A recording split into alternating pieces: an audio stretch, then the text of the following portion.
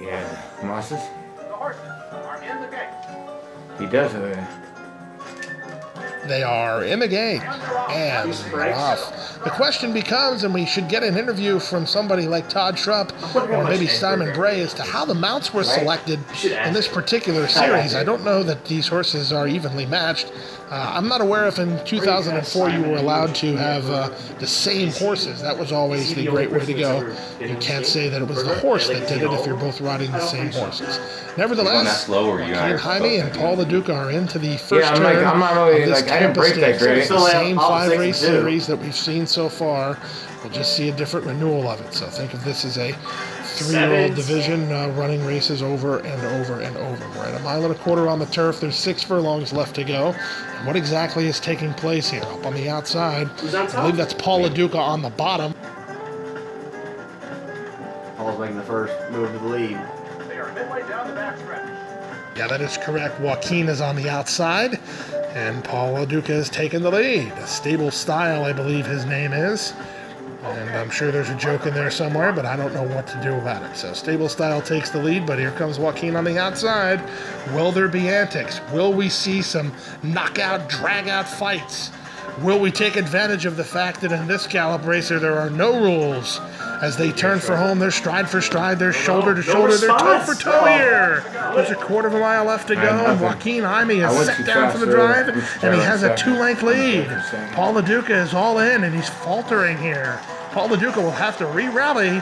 He's back to 5th, and Joaquin Jaime looking good in the early stages of this semi-final round. Oh, no. His mount is an easy winner. If this is the way the rest of the series is going to go, it's going to be a long afternoon for the former Matt, Paul Duca. Oh, He played for the God. If you're not a baseball aficionado, If it was he's a heck of a 10 good guy, furlongs good in a player. jump, you probably And could be would. found during definitely spring lose it. training at the Palm Beach Kennel Club.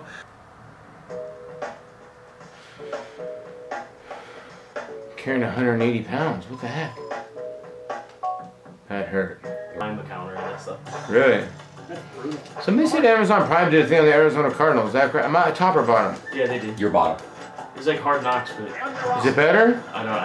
Anna watched it and she loved it. She loves it. So she's the one that told me to watch it. Yeah. The question is, can Joaquin Jaime continue to dominate? He's rode so well. He's the Joel Morera, or whatever the guy's name is, of Hong Kong. He is the Joel Rosario, the Javier Castellano, and the John Velasquez all rolled into one as they round that first turn. So Paul's going to keep out in the center of the course here with Stable Style, and Joaquin is completely content to let him do that as they race into the backstretch run. There's 6.5 furlongs to go. According to our clockers here on Gallop Racer 2004, they've both rode a perfect first couple of furlongs here. There's now 5.5 furlongs left to go. I'm intrigued by this, calling the race. I don't feel like this game is actually being run true to the pace. I think these races are actually faster than the timer, but I suppose that's impossible since the timer can't lie and the time is continuing to move. So they went through 3/4 and 1:12 and 4 as they round the far turn. What's going on up top is that Joaquin Jaime maintains a narrow lead as Paul Duca tries to sneak up on the inside. Joaquin will float out because, again, contact is where you don't want to do. You can't actually foul anybody. So at this point, Paul Duca sits down his horse Stable Style for the drive, but Joaquin is right back at him. And Joaquin Jaime takes the lead, and he's still under a hand run I'm going to run by like I'm standing It's still. Joaquin Jaime moving away. He's on Paul toast, too. Duca flat to the boards again and not gaining. Joaquin Jaime moves to a very, very comfortable lead in this 5-race series. He's now up 2-0. He wraps his horse up. He lost, but the win wager pays in this particular race on the 4th place finisher, Arrogant Dancer. I don't get it. That's weird. I'm going to get a 3. This championship game is reminding me of Connecticut versus Georgia Tech. Oh, God. But remember, the distances get longer for your horse too. Nice break. You were the one with the better stamina for your horses, right? Because they got longer. Yeah.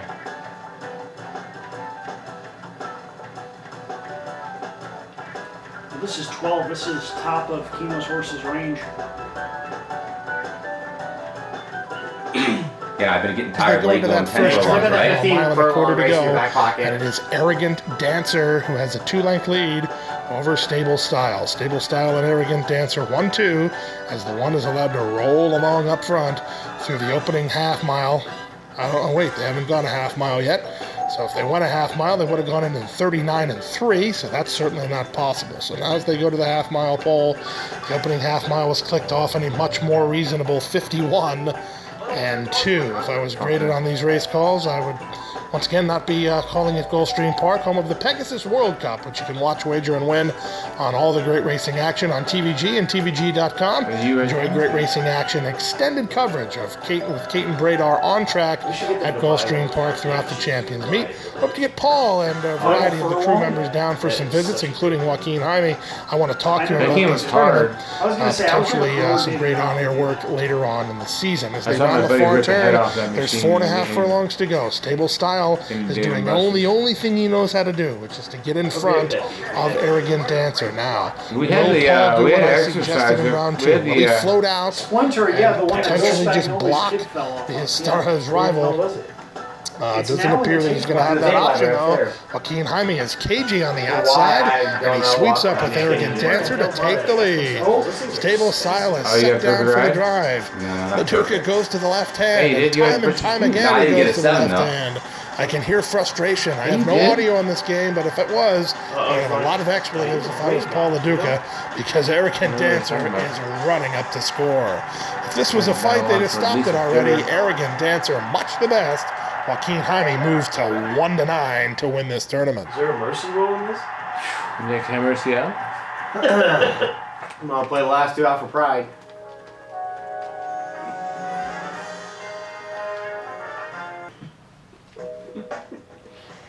I got a Joe horse.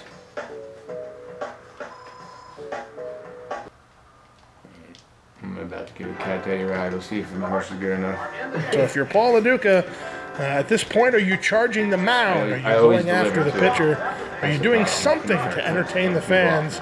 Because certainly winning a race will not do it at this point, as the wagering windows have already closed. They're off in leg number 3. There's 1.1 miles to run, and Stable Style. We're looking for antics. Antics is what we're looking for. We've seen no antics of any kind. We need Fallen Leaf in this race. If she was in here, we would have some antics, but right now, no antics. Is it like a noticeable dent too? It's Arrogant Dancer in front of Stable Style. Stable Style stepped very wide on the court. Part of this tournament at some point. My thanks to Andrew Champagne for the suggestion. I have no idea if he's remotely entertained by any of my commentary.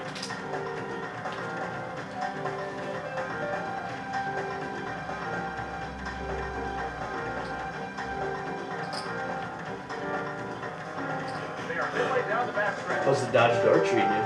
Pretty good. Just got it waxed today.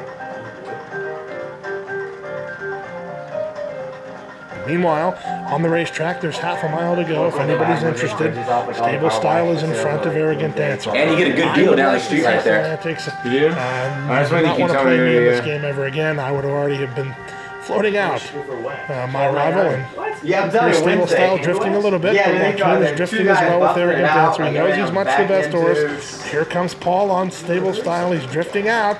Stable Style is now passed by Arrogant Dancer, and more of the same here. Oh, wow. As Arrogant Dancer gets away, Run him Stable down. Style is completely. That's the thing. I just gave my horse a We'll perfect see him ride. I'm gonna somewhat get in beat. place, but it's going to be Arrogant Dancer.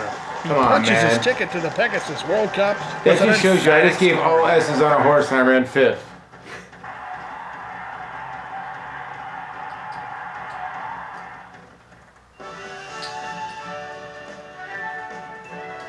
It did not just happen. I don't think I've ever had that happen before. We got a miler trying to go 1.25 miles. See if you get the W here. Where's Billy Pataman? You need him. Hit him on, hit him on the stamina one time in the Prince Cup. San Fran going 15 furlongs. Nice. Good brakes. I hit him with that stamina. Oh wow, popped out on top. Hit him with the stamina late. You get inside of me? Hey, you?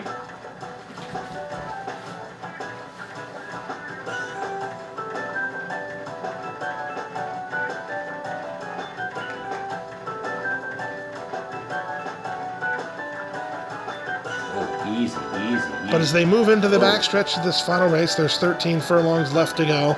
I have already been informed, based on my message from Mr. Champagne earlier, that there are antics here.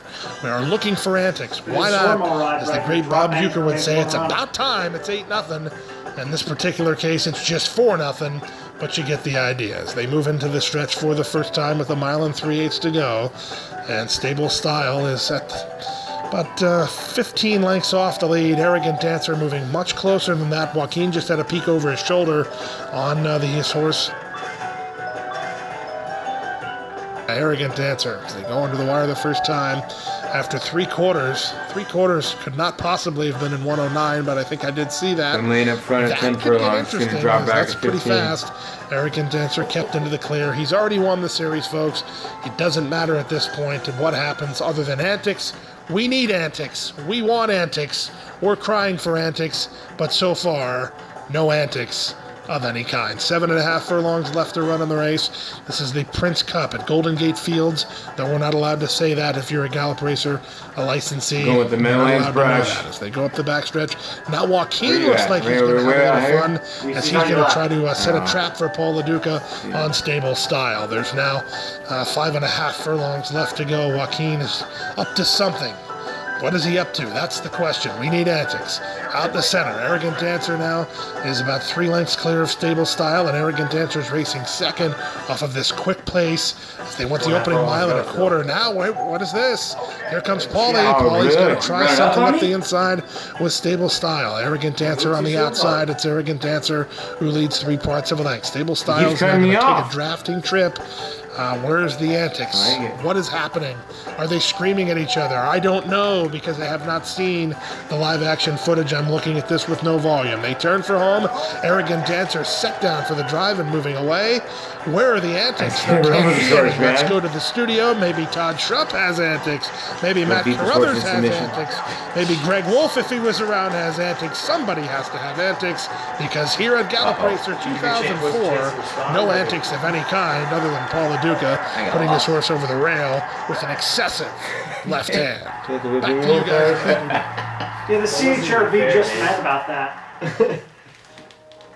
That was not fair.